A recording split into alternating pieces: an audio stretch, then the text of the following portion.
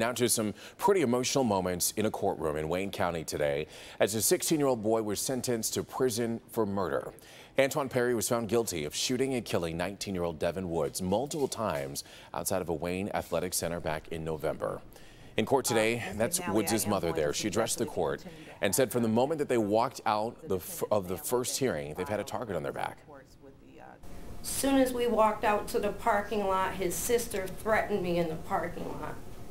2 days later, my dogs were poisoned. One of my dogs died.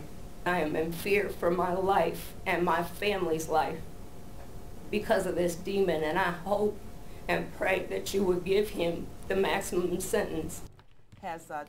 Well, Perry will now spend between 25 and 40 years in prison. Ford Motor Company recalling now 58,000 Ford Focus and Focus ST cars because of a problem with the vehicle's software, which might fail to alert the driver that they're running low on fuel. Ford advises drivers to keep their fuel tanks above half full until they're able to visit a dealership and get it repaired. We have all the information that you need to know about these vehicles on our website. Just go to clickondetroit.com for that.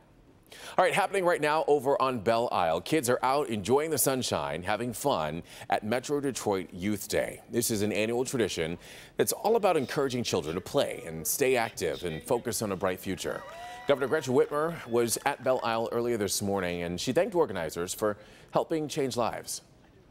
The Michigan Youth Appreciation Foundation, your scholarship program has helped students from all walks of life get on a path to post-secondary success and to build a good life for themselves.